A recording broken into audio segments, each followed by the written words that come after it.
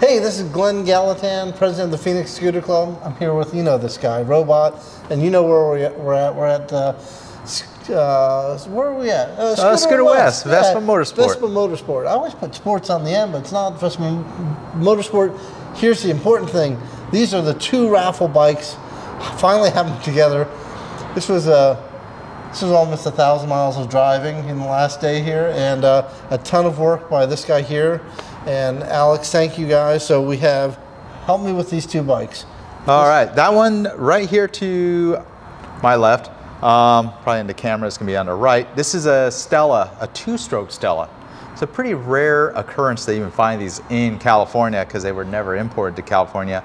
But this is the first shifty scooter to come back kind of to America. Before Vespa, Vespa pretty much left in 1981 is the story, and they just couldn't meet the emissions regulations. And then we have Phil McCaleb of Scooter Works, and he started Genuine Scooters, and this is the first product he brought in. This is, of course, my favorite of the shifty scooters out of Genuine Scooters, being two-stroke.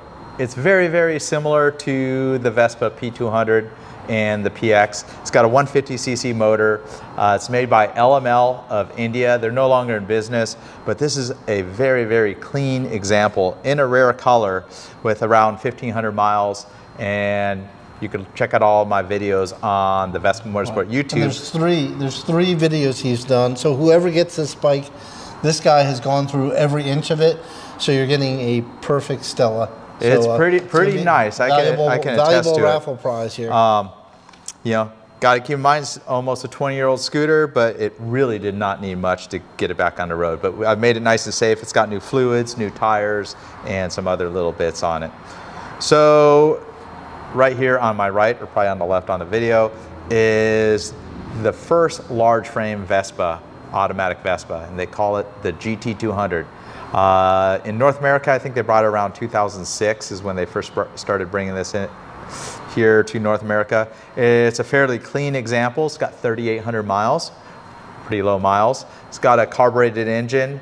The newest GTS is kind of the same frame geometry as this. Obviously, a new GTS is several generations newer, like about 5 generations newer than this, but this is where the freeway capable Vespa started. So this is out for raffle as well. A very nice example in the midnight blue, which happens to be probably one of the most rare colors for the GT200, with the exception of the purple, which is the coolest color. Well, again, thank you guys for helping us out. Make sure you sign up for Amerivespa. You need to register. Hotels are almost, the hotel at the discount rate's almost sold out. We're going to be taking over most of that hotel. It's a beautiful hotel, by the way. The raffle tickets will be on sale once you get to Amerivespa. I believe the drawing is going to be at the banquet Saturday night. You're going to be there. You'll help us pull the tickets. And thanks again, everyone. I can't thank Scooter West enough for helping us get these bikes ready to go, and for everything they're doing for Amerivespa. So we'll see you there in Flagstaff. And if you're looking to register, Vespa Club of America, all you do is search it on Google and it will take you right to the right place. Sign up for Vespa Club of America and you can register for the rally from there. See you on the next one. Robot here.